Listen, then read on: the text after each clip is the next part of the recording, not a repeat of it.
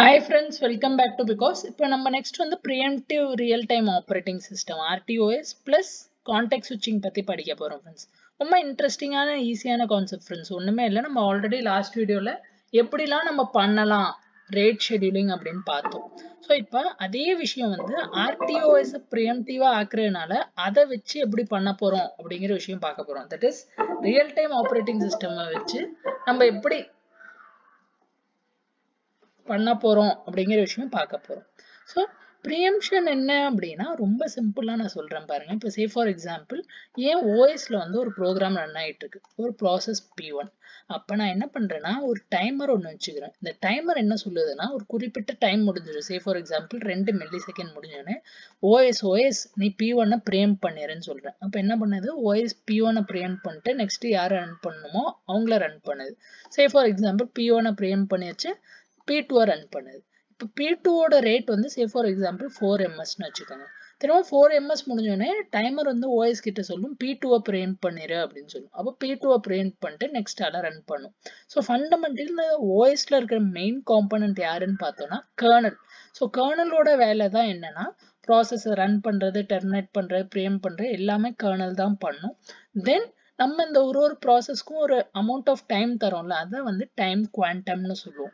Simple டேர்ம்ஸ்ல சொல்லணும் அப்படின்னா it is the period R it is the smallest unit.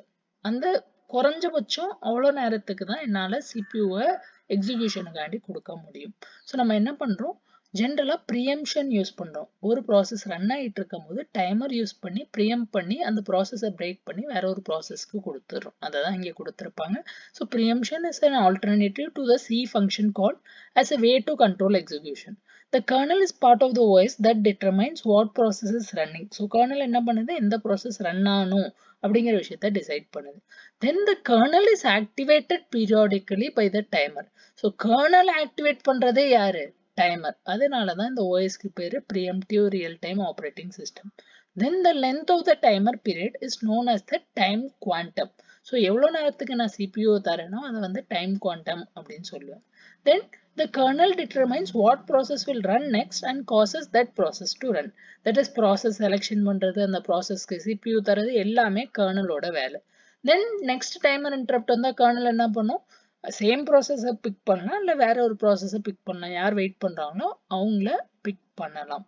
Then contact ஸ்விட்சிங்னா என்ன, என் process P1 run ஆகிட்டு இருக்கு. P1 run ஆகிட்டு இருக்கும் போது நான் P1 பிரேக் பண்ணிட்டு P2 ரன் பண்ணோம் அப்படின்னா இந்த ப்ராசஸ்க்கு பேர் தான் நம்ம கான்டெக்ட் ஸ்விட்சிங்னு சொல்லுவோம்.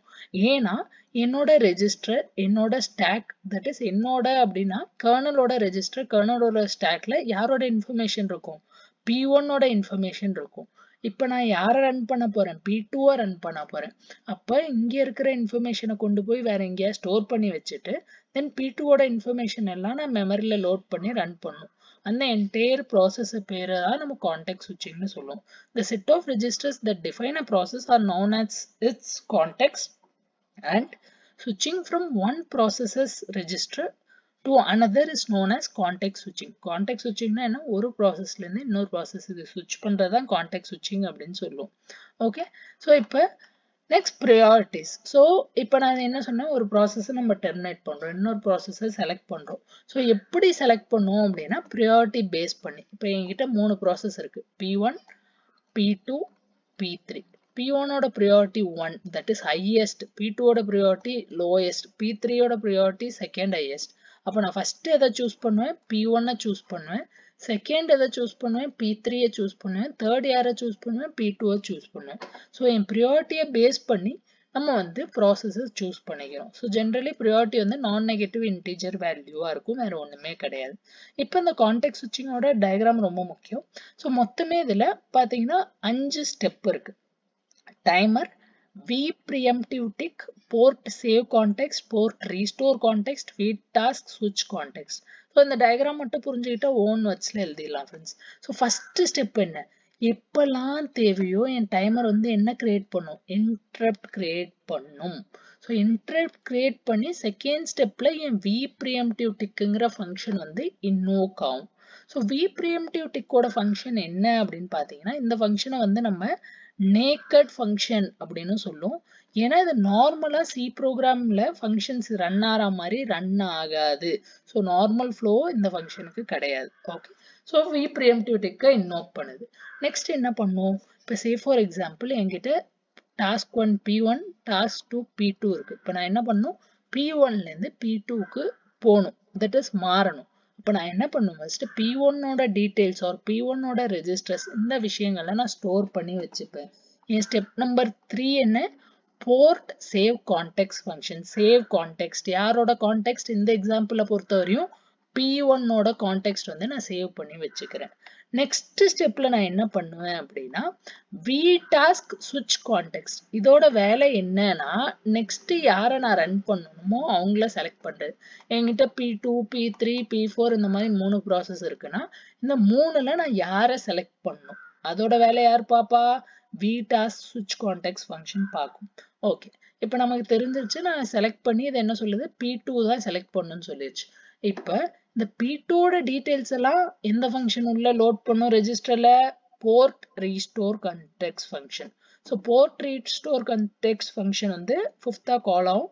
இதோட வேலை என்ன? P2ஓட கண்டென்ட்ஸ் எல்லாம் ரெஜிஸ்டர்ல ஸ்டாக்ல லோட் பண்றதா இந்த போர்ட் ரீஸ்டோர் கான்டெக்ஸ்டோட வேலை. ரொம்ப சிம்பிளான விஷயம் ஃப்ரெண்ட்ஸ். டைமர் எப்பெல்லாம் தேவையோ இன்டரப்ட் காஸ் பண்ணும். இன்டரப்ட் காஸ் பண்ணால் we ப்ரீஎம்ப்டிவ் take which is a naked function will be called. ஏன் இதை நேக்கட்னு சொல்கிறோம்? ஏன்னா நார்மல் சி ப்ரோக்ராமில் ரன் ஆகிற ஃபங்க்ஷன் மாதிரி ரன் ஆகாது. நெக்ஸ்ட் ஸ்டெப்பில் என்ன நடக்குது? எந்த ப்ராசஸை நான் வெளியே அனுப்பணுமோ வெளியே தூக்கி போடணுமோ அதோட கான்டெக்ஸ்ட்டை சேவ் பண்ணுறேன் using the function board save context. அதுக்கப்புறம் என்ன பண்ணணும்? நெக்ஸ்ட் யாரை ரன் பண்ணுமோ அவங்கள சூஸ் பண்ணணும். அதுக்கு vtask switch context ஃபங்க்ஷன் கால் பண்ணுறோம். தென் லாஸ்ட்டாக பார்த்தோம் அப்படின்னா யாரை புதுசாக நம்ம சூஸ் பண்ணியிருக்கோமோ அவங்களோட கான்டெக்ட்ஸை வந்து ஸ்டோர் பண்ணி வைக்கணும் மெமரியில். அதனால போர்ட் ரீஸ்டோர் கான்டெக்ஸ்ட். இவ்வளோதான் விஷயம், வேற ஒன்றுமே கிடையாது. இதை டீட்டெயில்டாக 1 by 1 கொடுத்துருப்பாங்க. ஸோ இனிஷியலாக நம்ம என்ன சொல்கிறோம்? எல்லாமே இனிஷியலைஸ் ஆயிடுச்சு, ஓஎஸ் ரன்னிங்காக இருக்குது. தென் ஒரு டைமர் இன்டரப்ட்டுமே நம்ம கிட்ட இருக்கு. ஸோ இங்கே நம்ம யூஸ் பண்ணுற ஃபங்க்ஷன் என்ன? வி ப்ரீஎம்ப்டிவ் டிக் வந்து டைமர் எப்போ இன்னோக் ஆகுதோ அப்போ கால் ஆகும். ஸோ போர்ட் சேவ் கான்டெக்ஸ்டோட வேலை என்ன சொன்னேன்? என்ன கரண்ட் டாஸ்க் இருக்கோ அதோட டேட்டா சேவ் பண்ணி வச்சுக்கும். டாஸ்க் சுவிட்ச் கான்டெக்ஸ்டோட வேலை என்ன? புது டாஸ்க் சூஸ் பண்ணும். ரீஸ்டோர் கான்டெக்ஸ்டோட வேலை என்ன? புதுசாக சூஸ் பண்ணதோட டீட்டெயில்ஸை வந்து மெமரிக்குள்ளே கொண்டு வரும். இதை இன்னும் டீட்டெயில்டாக இங்கே கொடுத்துருப்போம் பாருங்க. First we ப்ரீஎம்ப்டிவ் tick.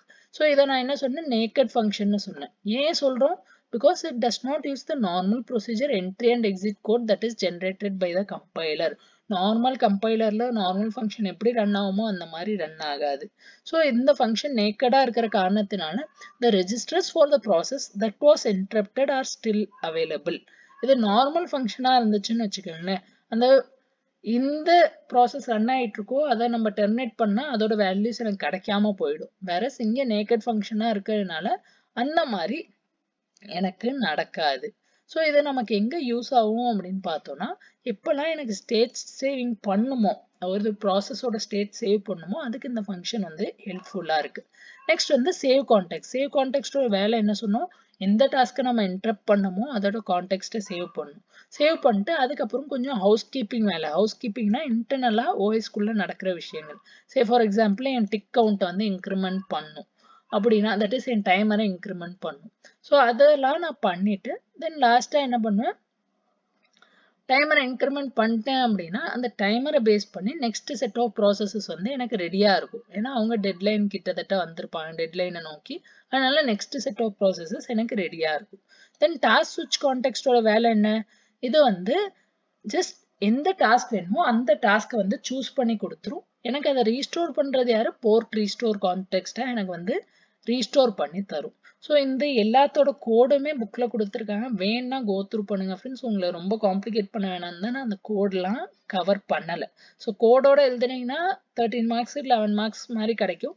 கோடு இல்லாமல் எழுதுனீங்கன்னா ஒரு 8 to 9 மார்க்ஸ் கிடைக்கும். ஸோ ரொம்ப காம்ப்ளிகேட் பண்ண வேணாம் அப்படிங்கிற விஷயத்தினால நான் அதை ஸ்கிப் பண்ணியிருக்கேன்.